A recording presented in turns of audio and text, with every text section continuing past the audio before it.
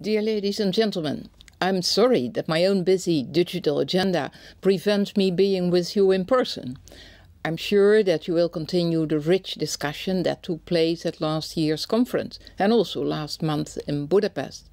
And I hope you will keep up the path and continue to drive the international debate launched in Europe some years ago. The stakes are high. The IoT is expected to connect 50 billion devices by 2020. That is about 6 for each man, woman and child on the planet. The shift from an Internet of people to an Internet of things will create unprecedented market opportunities. The IoT requires a new way of thinking about technology. As objects start to sense and communicate, they become tools to help us deal with complex or urgent situations. Applications like health monitoring, interconnected cars, location-based services will bring benefits to users and society.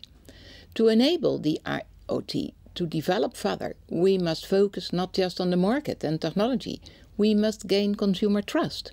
And this requires an ethical and legal framework supported by technology and service developers and providing people with control and security. So we need to design a governance model that will first guarantee unique identifiers, second ensure the security and stability of networks, third support competition among service providers and avoid data monopolies, and finally ensure proper use of data. This is not just about how to name and address resources on the Internet. It is also about technical issues like standards, spectrum and interoperability. And it is about socio-political issues like privacy and ethics. Over the next 18 months, we will be addressing those issues. I will now briefly touch on our thinking. First, IoT object identification requires us to accommodate all the different numbering and identification systems out there and ensure they are interoperable. Without this, the IoT might develop as a multitude of intranets of things, or even simply intranets of goods, instead of a true Internet of Things.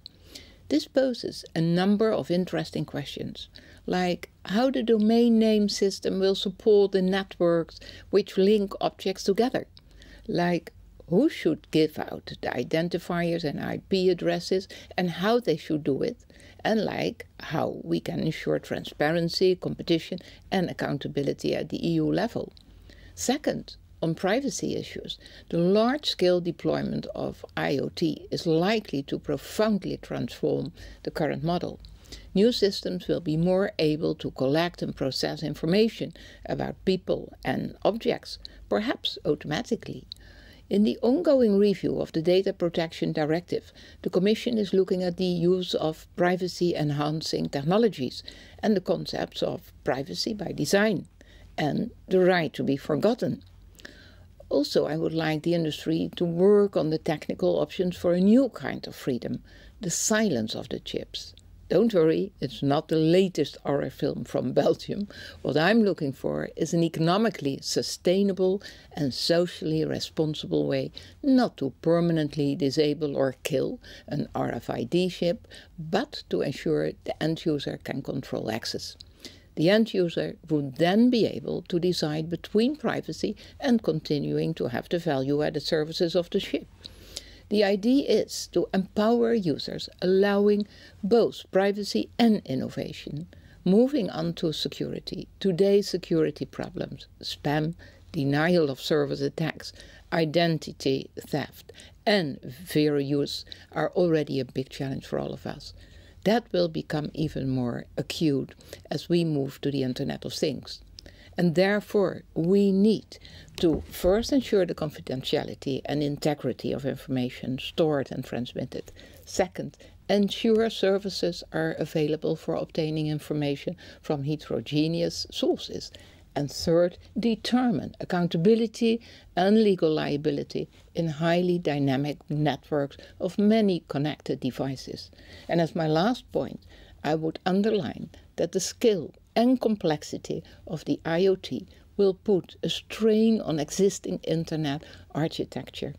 and that will in turn affect IoT timing and depth of penetration. We don't yet know if there will be sufficient spectrum to connect the expected huge number of tagged devices. We are, of course, ready to provide support with our spectrum policy, but for this we need clear evidence. If you are gathering such evidence, please do let us know.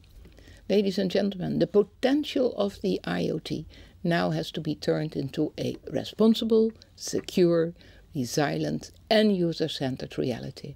My objective is to ensure that our IoT governance model is a genuine expression of global and multi-stakeholder consensus. And I therefore hope you will all actively engage in the IoT expert group and in the public consultation which we are launching later this year. I wish you every success in your discussions.